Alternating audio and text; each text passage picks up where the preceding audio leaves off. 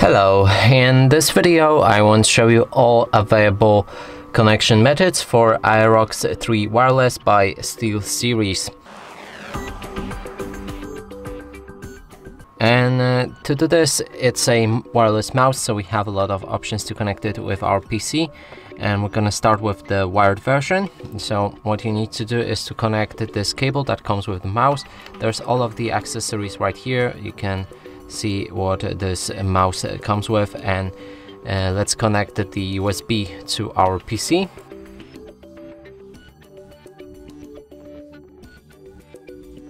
And then on the mouse in front we have USB-C plug. We're also going to connect it.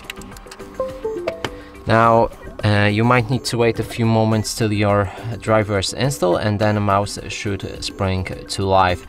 Also, I strongly recommend to download Steelseries GG software on your PC. It's an app that allows you, and a software that allows you to customize this mouse settings. Now moving on to the wireless version, gonna disconnect the cable from the mouse. Here we have a dongle, which is a receiver, and it will connect our mouse with PC. If you have USB-C plug on your PC, then you can connect it straight forward, but if not, you will need to connect USB to USB-C cable to your PC. Then use this adapter and connect it with your PC, and then to this adapter we're gonna connect this wireless receiver. And from here we need to take a look on our mouse. On the bottom we have a switch, and here turn it to 2.4G.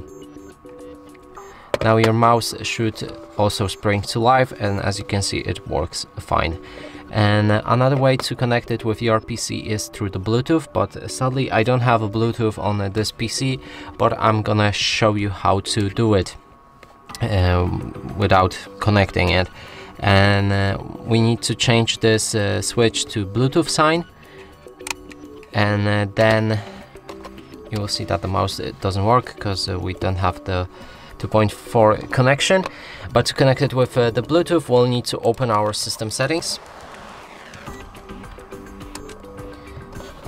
then move to the devices.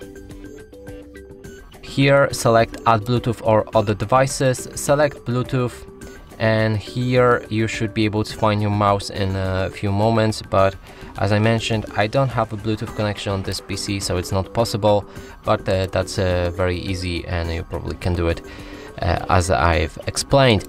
And that's it for this video. Hope you like it. Please consider subscribing to our channel, leave a like and a comment below.